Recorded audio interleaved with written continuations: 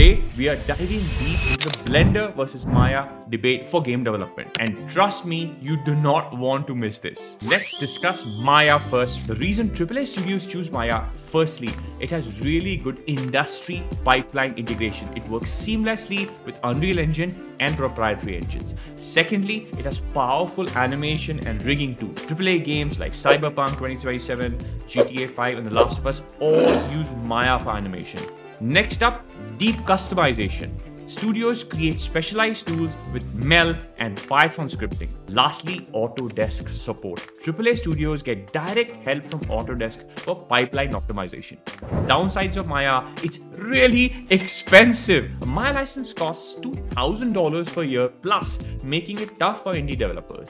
Next up, it has a really steep learning curve. It's not the easiest software for beginners. Lastly, and this is a big one, it is really heavy on hardware and you need a really powerful PC for smooth performance with Maya. Alright, now let's talk about the challenger to Maya, which is Blender. Blender is free, it's open source software that is completely shaking up the game development industry. Let's talk about the benefits of Blender.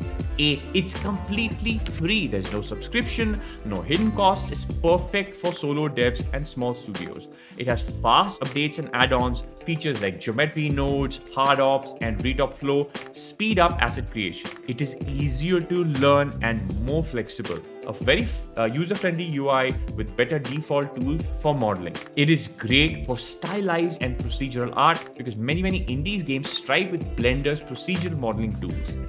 Lastly, it has seamless export to game engines. It works really well with Unreal Engine, Unity, and Godot. Alright, now let's talk about the downsides of Blender, which are it is not the AAA standard yet. Most big studios still use Maya. So if you learn Blender, you are not going to have a smooth integration into a AAA studio because they're most probably using Maya at this point. Next, it has animation and rigging limitations. Blender is improving, but Maya is still the preferred choice for complex character animations. Lastly, community-driven development. There is no direct studio support like Autodesk. It actually relies for support on the open source community.